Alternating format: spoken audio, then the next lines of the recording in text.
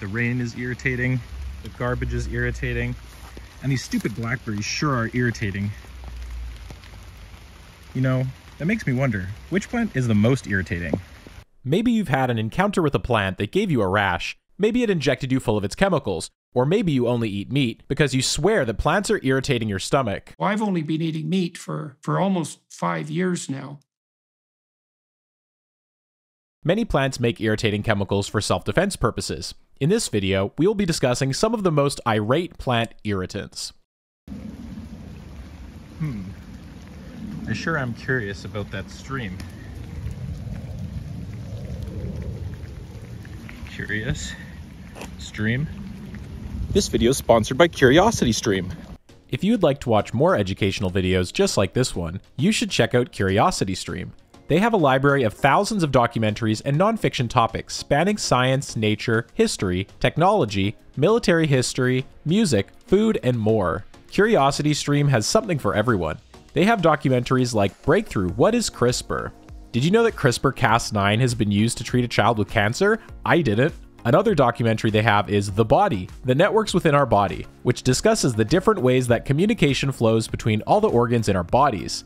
CuriosityStream has something for everyone. Best of all, you can stream to any device. You can watch on your TV, computer, or even your mobile device. CuriosityStream is very affordable at under $4 a month to get access to thousands of hours of high-quality documentaries and series. They're adding new content every week, so there's always something new to watch. Subscribe to CuriosityStream using the link in the video description to start exploring the world around you. I want to thank CuriosityStream for their support of this channel. The first molecule is Abic Acid. Abic acid is primarily found in pine trees or conifers. This has a carboxylic acid group, and it's also a diene. Aside from this, it roughly looks like it's related to a steroid. Steroids have 3 cyclohexane rings as well as a cyclopentane ring, although abic acid only has 3 cyclohexane rings, hence why it's only slightly related. Abic acid serves as a minor irritant and repellent against insects and parasites for these trees, and these irritant properties apply to humans as well. As an irritant, it has fairly minor effects on human skin. You don't want to rub pine needles all over yourself or anything, but it won't be too painful, and it's technically safe for human consumption. Though, don't go actively eating this stuff. Abic acid does have some uses outside of being a simple irritant as well. It's the primary component in rosin, for example. For the non-musicians out there, rosin is frequently used on the bows of violins or other string instruments to help add friction and get a better sound out of the instrument. Since you can eat pine trees and it can be used for the bows of violins and related string instruments, I don't think that this one's too irritating, so why don't we put it into like F tier? F for totally fine for me. But the next molecule isn't so fine. The next molecule is an example of a Urushiol. Urushiol is a compound best known as the irritant in poison oak, poison sumac, as well as poison ivy. Urushiols have a catechol motif, and this side chain, which is this long alkyl group, can have various alkenes and various lengths depending on the plant that it comes from. For example, western poison oak urushiol contains mostly C17 side chains, while poison ivy and poison sumac mostly contain catechols with C15 side chains, meaning that it's 15 carbons long. Now, if you've ever taken a hike in shorts or do a lot of yard work, you've likely run into these urushiol-containing plants. Contact with them leads to a condition known as urushiol-induced contact dermatitis, essentially a major allergic reaction. Symptoms such as itchiness, rashes, swelling, and even blistering are associated with UICD and can take weeks to subside. It's worth noting that not everyone is sensitive to urushiol, and around 15 to 30% of people show no allergic response. At the same time, however, around a quarter of all people experience an acute reaction to urushiol. You might like cashews, but certain parts of the cashew fruit contain large amounts of urushiol, and the people who prepare the nuts have to take special precautions, otherwise they get severe chemical burns. There's a lot of videos of this on YouTube, but I'm not sure if I'm allowed to use them, so you're gonna have to go look them up on like Food Insider or one of those other YouTube channels. Urushiol, you have a specific medical condition named after you, so I think that means you have to go right into A tier. And it's also really irritating to say its name. This is Anacardic Acid. This is an orthohydroxybenzoic acid, also known as a salicylic acid, although it also has this long alkyl chain with some alkenes that kind of remind me of a molecule called anandamide.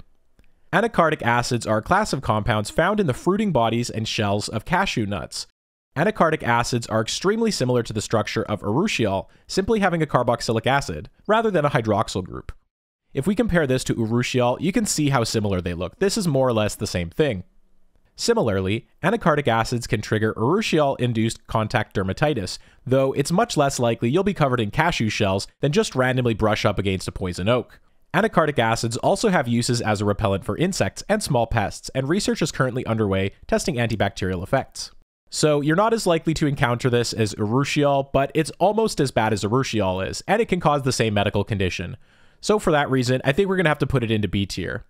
But it does start with an A, so why don't we put it into A tier? Next we have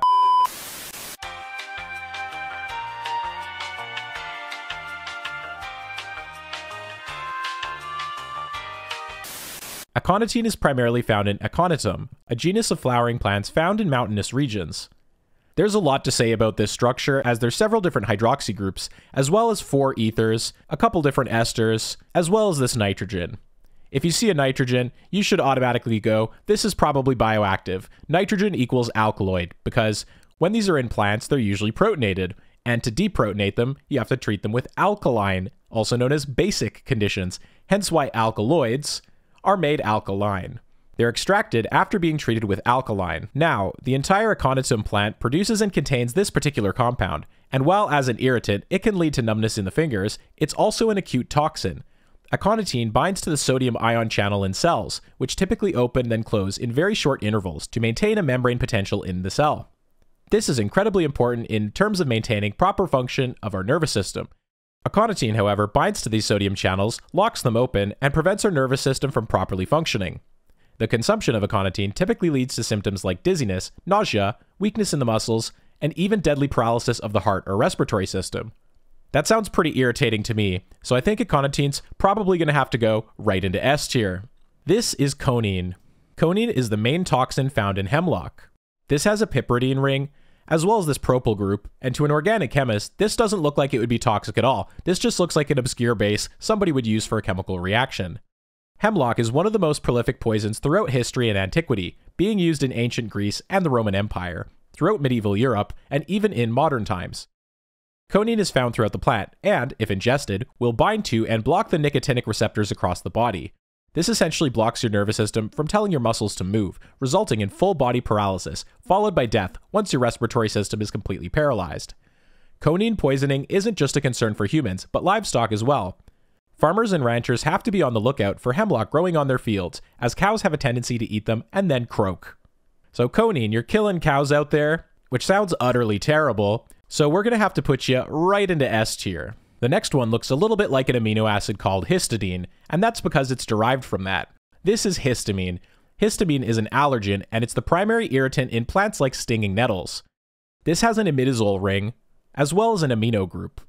Stinging nettles contain a number of compounds outside of histamine that give them their stinging effects, like formic acid, as well as tartaric acids, but histamine is the main source of this irritation. Acute exposure to histamine leads to inflammation, itchiness, and pain in the affected area, but this can be remedied with antihistamines. I actually decided to test this after I stung myself with some stinging nettles. There were some plants kind of close to my house, and I did it just for you. I stung myself, got home, you could see that it inflamed quite a bit, and then I applied this topical antihistamine to it, and the inflammation went away. At least mostly. By the next day, you couldn't even tell anything had happened, other than a couple tiny marks on my arm. These antihistamines work by blocking the actual histamine receptors in your skin, preventing the associated harmful effects of histamine exposure. A number of plant-based foods like legumes and fermented products are also high in histamines, and their overconsumption can lead to hives, headaches, and stomach problems. Our histamine receptors are normally present to help fight infections when an infection occurs, so that our body can signal to white blood cells that, hey, stuff needs to happen, we need to get stuff going on here. But when a plant suddenly injects you full of it, that's pretty irritating. So overall, this isn't too bad. I would say it's probably like a D tier one. Unless you're getting injected with tons of it, you're probably going to be alright, and it can be easily treated with an antihistamine. This funky boy here is Fourball. Fourball is a tetracyclic system, as there's a 7-membered, a 6-membered, a 3-membered, and a 5-membered ring. It has an alpha-beta unsaturated ketone, and it's also a penta-alcohol, as there's 5 alcohol groups. This one's an allylic alcohol. Fourball is primarily found in the seeds of Croton tiglium, also known as purging cotton. Fourball as a compound has a number of effects on the human body, some of which can be considered medicinal. It's been used as a purgative or laxative since antiquity, hence the name purging cotton. Outside of that, Fourball is a minor skin allergen and irritant, and, if consumed, promotes the growth of tumors. While not explicitly a carcinogen, it's been shown to amplify the effects of other carcinogens in lab rats. To that end, Fourball has uses in laboratory settings and modeling carcinogenesis, the generation of tumor growth, and cancer in model species. Fourball helps give you cancer. That's not very helpful, so I think we're going to have to put Fourball right into A tier. A because it kind of looks like an A if we look at that one ring there. That's definitely an A, right? Here, I'll show you. We'll make it a little bit easier. There we go. Hopefully that terrible joke wasn't too taxing, but the next molecule might tax you a little bit more. This is a taxine, and the taxines are a class of alkaloids primarily found in the yew tree. Taxine is found throughout the entirety of the yew tree, and these trees are found all around the world. Much like hemlock and conine, the yew and taxines have been known since ancient times as a powerful poison. Once in the body, taxine affects the cardiovascular system, and more specifically, the calcium and sodium ion channels in heart cells. This prevents proper function of heart cells, leading to a dramatically reduced heart rate, arrhythmia, and eventually cardiovascular failure. Having your heart fail is pretty irritating, so we're going to have to put taxine right into S tier. You don't like paying taxes, and you don't like having your heart fail either. This is bergaptin. Bergaptin is a unique sort of irritant found in numerous species of carrots and citrus fruits. This doesn't just mean like the carrots we eat, but the carrot family of plants includes a wide variety of different plants.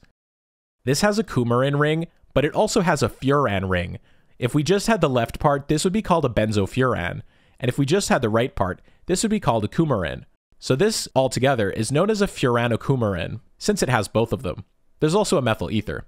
Bergaptin is what's known as a photosensitizer, which means it aids in the absorption of light. If you get sufficient quantities of bergaptin on your skin, then expose it to UV light from the sun, the result is a condition known as phytophotodermatitis.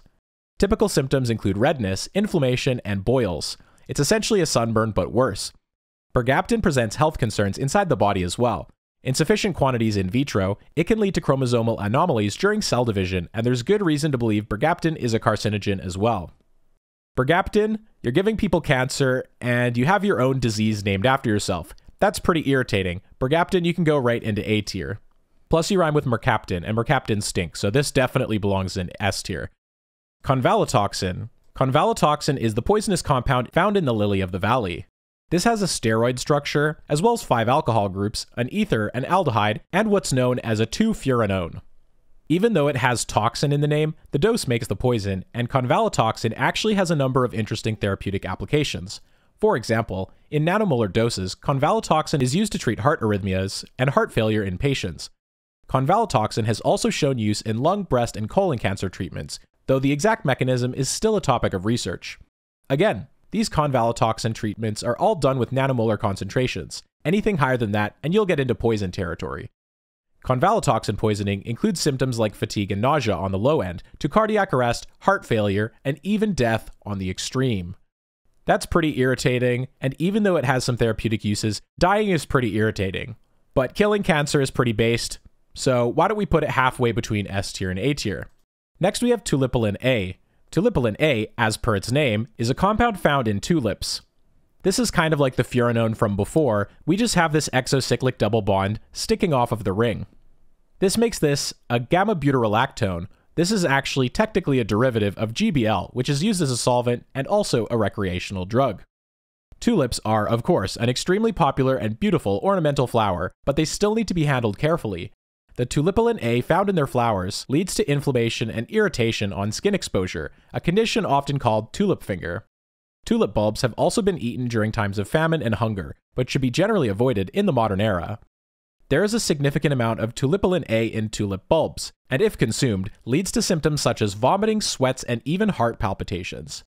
This one doesn't sound like it's going to kill you, but it does still sound pretty irritating, and even though it ends with an A, I think we're going to have to put it into like C tier. It's pretty irritating, it can give you heart arrhythmias. That still sounds pretty scary. Last but not least, we have capsacin. Capsacin is the compound found in peppers that gives them their characteristic heat. It's a derivative of vanillin, and you could consider this a vanillyl amide, which is what this portion of the molecule is called. It's bound through this carboxylic acid derivative, which together forms an amide. Capsacin works by triggering the TRPV1 protein, which is a structure that sends signals to the nervous system saying that things are hot or you're in pain. While TRPV1 is triggered primarily by high temperatures, such as those over 43 degrees Celsius or so, it's also triggered by acidic conditions and, of course, capsacin. Capsacin will produce an irritating sensation on the skin, but this effect is much more pronounced on the tongue, of course, as well as some other mucous membranes. Make sure you wash your hands after cutting hot peppers, otherwise you will regret it. Capsacin is irritating not just to humans either. The TRPV1 protein is found in nearly all animals, and this in turn deters insects and other parasites from eating pepper plants. Interestingly, however, birds have a modified form of TRPV1, which renders them immune to capsacin's burning effects, as it allows the birds to consume these hot peppers and then deposit their seeds elsewhere. Capsacin, you're one hot molecule, but if you've tried any really spicy hot sauces, you'll definitely be a bit irritated.